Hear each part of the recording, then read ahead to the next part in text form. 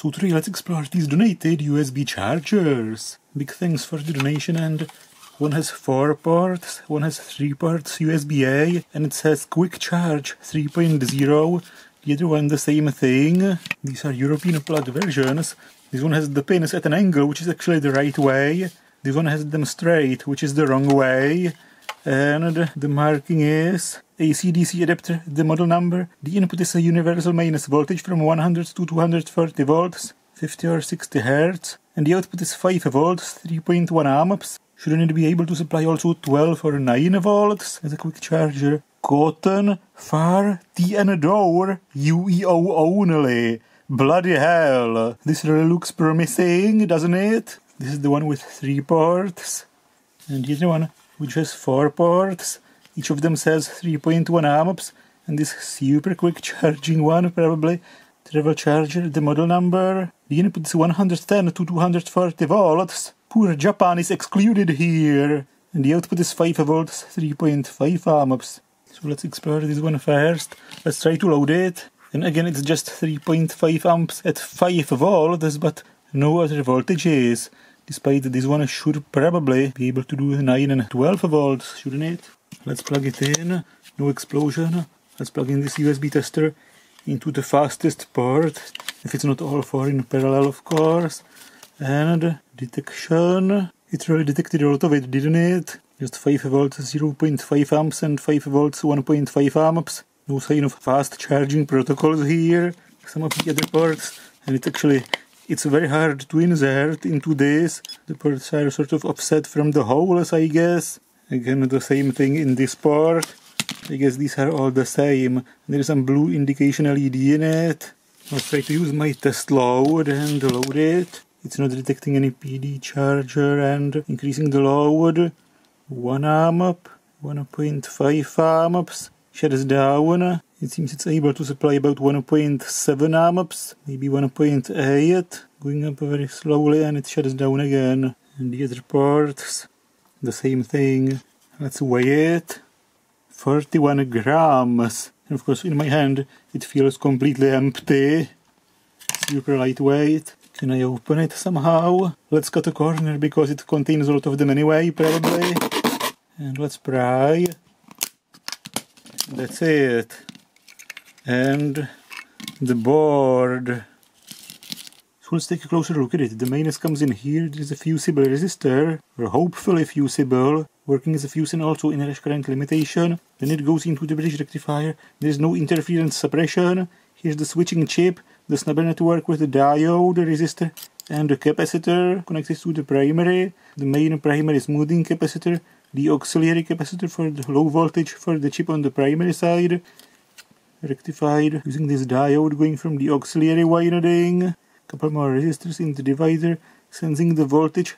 Because there is no optocoupler, it actually senses the voltage on the primary side. And having no optocoupler, there is no way the secondary side could tell the primary side to increase the duty cycle and increase the voltage. And there is also no chip on the secondary side to communicate with the device. So obviously this could never switch its voltages. It's just 5 volts. It was never meant to supply any other voltage. And the data pins are probably just connected with each other on these ports. And of course all the 4 ports are connected in parallel on one negative rail and one positive rail. So when the maximum for one port is 1.8 amps, it also means the total current for all ports is 1.8 amps maximum. And here is some loading resistor, discharging resistor for the capacitor, or maybe the resistor of this LED. More likely it's the resistor for the LED actually. There is not even any discharging resistor for this secondary capacitor, which also is quite tiny. The footprint on the board is much bigger.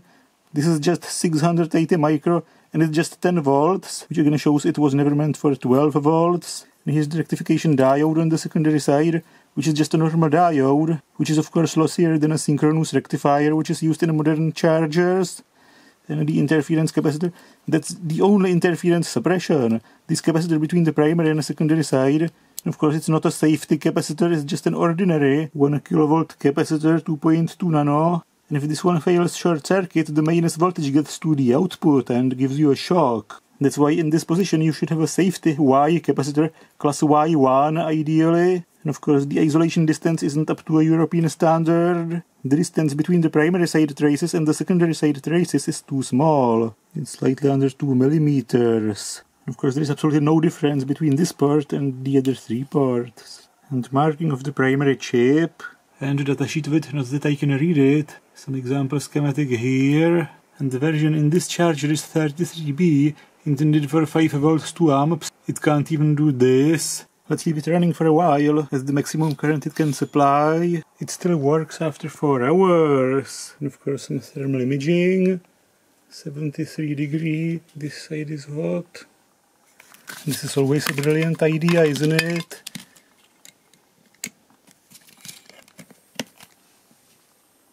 The diode is the hottest.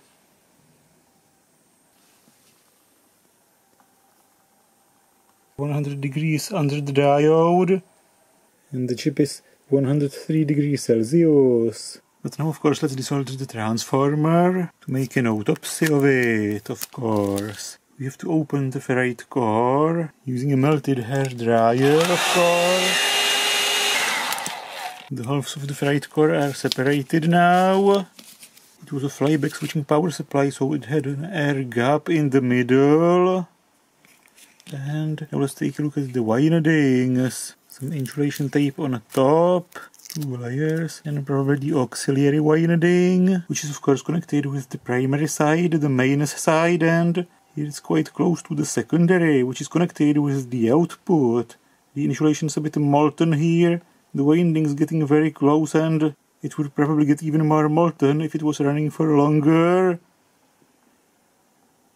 This is the worst spot. Here it's getting super close. The tiny gap between this wire and this winding is basically the gap between the mains voltage and U, between the user and the death, by electrocution. And that's about how the makers care about the life of the customer. And let's remove the auxiliary winding. And here's the insulation under it, which is sort of kind of molten partially. Let's remove the insulation, 1 layer, 2 layers. Then the secondary made of 2 parallel wires here. And the terminals here. And the secondary winding extremely close to the ends of the primary winding. These thin wires are connected to the mains side, and this is connected to the user basically. So if the voltage arcs over the tiny gap or the wires touch and the super thin lacquer on the wire fails, you get mains voltage at the output end, basically in your phone or device. I took the secondary winding off. The insulation under it isn't that bad, but it was horrible in other spots, near the terminals of the primary and also near the auxiliary winding. And the last winding, of course, is the primary here. At least the windings don't seem to be aluminum.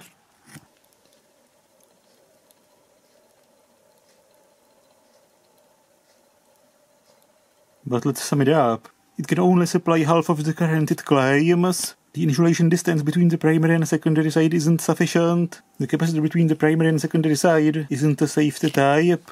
If it fails, the user can be electrocuted. And for the maker, it still wasn't worth putting a safety capacitor in it. The isolation in the transformer is horrible. There's virtually no interference suppression. And it's definitely not a 3.0 quick charger. So the conclusion is... dodgy! And now let's test the next one. No worries, I'm only UEOing it for the end hour, so I can plug it in. It's plugged in. Is it another of these with the display on it? So let's explore it. Let's plug it in this way so I can plug this one into it. It supplies 5.1 volts. Now of course trying to load it, increasing the load. 1.8 amps, 1.9, 2 amps, and it shuts down. Let's leave it running for some time near the maximum current. No failure after 8 hours. On the outside it's actually significantly less hot than the other one. And the other side of it, well, this one is a bit hotter, 68 degrees Celsius. But if I unwrap it, it's actually hotter now. Not much difference actually. This one might be similar to something I was already opening, or even the same.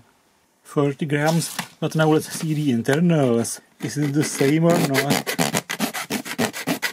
Of course I've opened so many that I might not even remember. And Here's the internals. I guess it again contains this voltmeter, which just shows 5.2 volts all the time. It's not an actual voltmeter, it's just hardwired. You can see the 3 ports.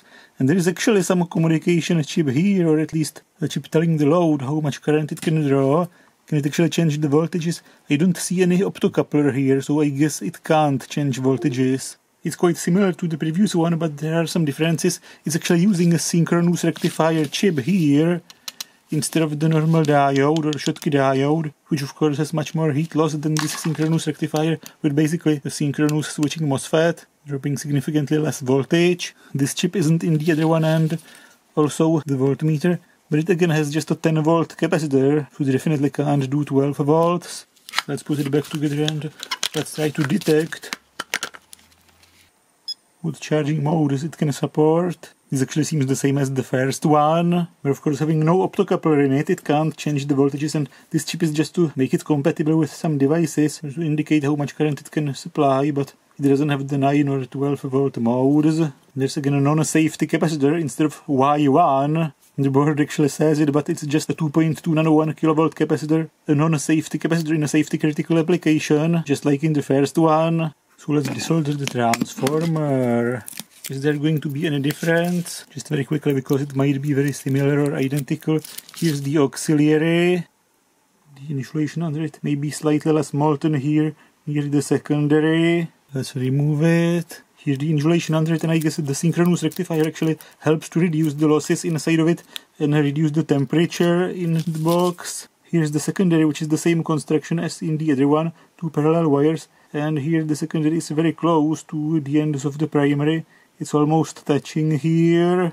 This spot and this spot is really concerning.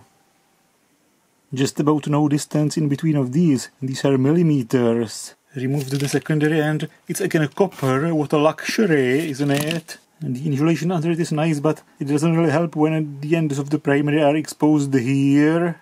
1 layer, 2 layers, and the primary. The transformer is basically identical, other than the distances between the windings randomly differ based on how they wind it. Let's just demonstrate the fake voltmeter, connecting it to my bench power supply.